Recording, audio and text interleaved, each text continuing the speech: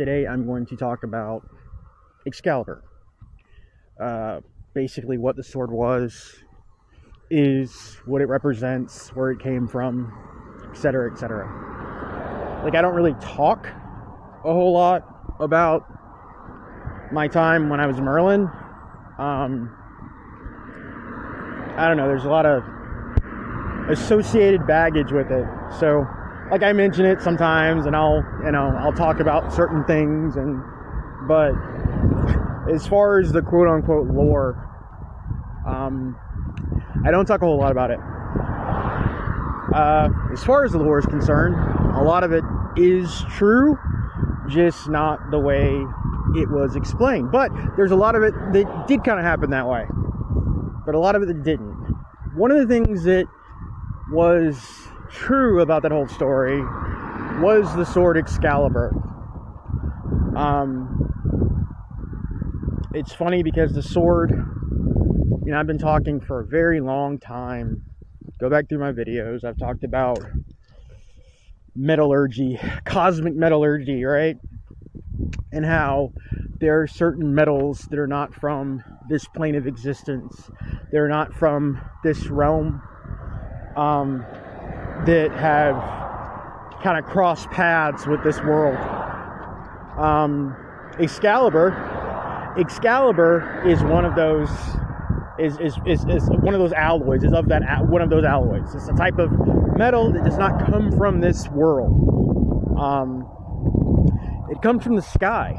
So in the story of, see, the dog agrees with me. He knows everything. In the story, Excalibur is given to Arthur by the Lady of the Lake.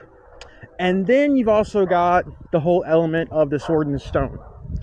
And traditionally, the sword and the stone and Excalibur were two different swords. And in fact, they were actually the same sword. As the legend goes, the sword and the stone was placed in the stone by Merlin to basically announce the true king of Britain, to basically bring everybody together under, the true rule of the king. And of course, everybody tried to pull it out. They couldn't. Only this certain individual could pull it out because they had the chops, I guess, right? To pull it out of the stone. And then later, you have Merlin, who has this encounter with this entity, this woman, who's known as the Lady of the Lake. And she comes out of the water, and she gives Merlin this sword and a scabbard that basically are enchanted. They have an enchantment on them that allow the person who carries the sword to be basically unmatched in battle, victorious. And it was actually the scabbard that, if you had the scabbard made you invincible as well. You wouldn't lose any blood if you had it. Alright, so there's some discrepancies there, and I feel like I don't know, I was just like, it's just been like hitting me all day, like, there's something you should talk about, Like I said, I don't normally talk about this stuff because, whatever. I mean, you can ask me anything, and about loud truck, about the whole Merlin thing, and I'll tell you, as far as I know. Like, a lot of it is, like, there are things that I have for sure, and then there are other things that just, are kind of just out there in the ether, and I get it from time to time. But, because there are certain things you just can't get away from, and certain things are just gonna follow you through life. Anyway, back to Excalibur. So, the discrepancy being that, like, again, the sword and the stone and Excalibur were the same sword, okay? Excalibur didn't come from a lake as you would think of it. Excalibur came from the sky. When they refer to the Lady of the Lake, they're referring to a woman that came from the waters above. Not the waters underneath, the waters above. That's what the lake is referring to. The Lady of the Lake descended from the sky. Make of that what you will. She came from the sky, and the sword was a gift. The sword came from the sky. And as far as my memory serves, it was embedded in stone. And that's where it came from. The sword is sentient. It's always been sentient. It has a memory, it has a spirit, it has an energy, a life, an aura, it has all of that. It has a soul, you know? And like and it's like you would ask, like, what does it look like? And it's funny because it's like it has the sword Excalibur has landed on within this plane, this realm, this plane of existence multiple times. Okay, things get really, really weird down here, and the sword just kind of shows up, and there's like this weird turning point. And this is kind of how it goes over and over and over again. It's a cyclical thing. When the sword shows up, when the sword's needed, it shows up. When it's no longer needed, it vanishes. And that's just how it is, right? But the sword itself is sentient, okay? And it changes from time to time. It changes like almost like a person. The same way I don't look like I used to. The sword doesn't look like it did at one time. It changes depending on the incarnation, or depending on the time period, depending on the cycle, okay? As far as I remember it, and this could be the current cycle of things, or the way it looks now, but the way I see it, the way it comes to me, is the two defining things on it are on the hilt, on both ends, there are what look like, they're not dragons, they're something else. They're like these two creatures on both ends that have their mouths open, right? And it's just a very ornate, very sleek, very alien design. It does not look like something from this world, okay? And like I said, this sword has shown up maybe I'll draw it at some point and upload it. But this sword has shown up from time to time and time to time. It always shows up at these weird turning points, okay?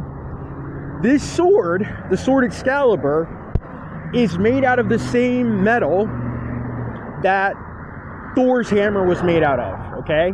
To give you a really quick, the quick Cliff Notes version about Thor, Thor wasn't a god like you would imagine him. Thor was a guy. Thor was like I'm not going to say normal, but Thor was an individual who had communications with the heavens, and they sent him that hammer, okay? Thor's hammer and Excalibur are basically like cousins. I'm not going to say, but they're in the same ballpark, okay? And there have been other weapons, there have been other items that have had the same kind of trajectory, from the heavens to the earth. But again, I really want to stress this because nobody ever speaks about this. Because again, so many things are coded, so many things are, you have to read between the lines if you don't know what's really going on. But when they mention the Lady of the Lake, she comes from the waters above. It's not an actual lake they're talking about, okay? Or maybe the people who wrote about it, they didn't know exactly what they were writing about, and that's just how it got translated. But that's where she came from, all right? In the lore, you have this weird, this weird intermingling of two names, being the Lady of the Lake and Vivian Nimue. And those are actually two completely different women. Entities, right? They're both connected to Merlin. One, again, the Lady of the Lake, honestly, sometimes she's called the Lady of the Lake, sometimes she's called the Lady of the Stars. It really depends. There are other people who have talked about this lady, but I'm not really ready to reveal who's been talking about her. You kind of, if you can find out, then or find out yourself or whatever, but I'm not going to because those individuals are kind of doing their own thing, and I kind of want it all to kind of holistically coalesce. But yeah, she's been mentioned throughout history too in other names and with other aliases. Again, I'm not going to reveal those right now because it is what it is. But Vivian Nimue was a witch. She was a witch who basically, as legend kind of has it, she kind of seduced Merlin and she found out secrets about Merlin, and she used those secrets to control and or imprison him in one particular incarnation. So that's who she is. But in a lot of ways in the legend, they kind of, you know, interconnect them together. So that's not really, again, two different women. Just like, you know, they try to like take Excalibur and the Sword and the Stone and separate them when they're the same. Yeah, I just felt like that's something that needed to be shared and told. People need to know that for some reason. I don't know why I feel the need now to say this, but you know. But yeah, the water's above, man. The water's above. It's a thing. There's water above us. The firmament, the celestial waters, etc., etc.